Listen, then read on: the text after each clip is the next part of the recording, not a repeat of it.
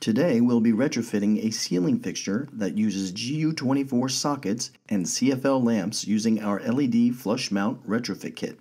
Let's begin. First, we'll turn off the electrical power at the fuse or circuit breaker box. Next, remove the diffuser, lamps, and sockets.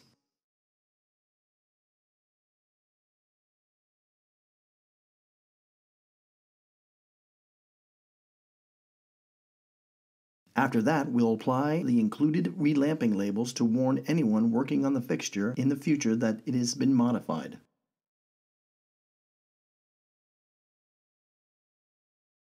Now we'll route the LED retrofit kit wire harness wires through the wire opening in the fixture. Make sure the wires will not be pinched when the fixture hardware is reassembled. Now we can make our wiring connections according to the diagram located in the instruction manual.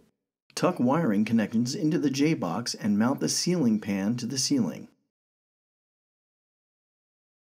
Now we can reinstall our glass diffuser and restore power.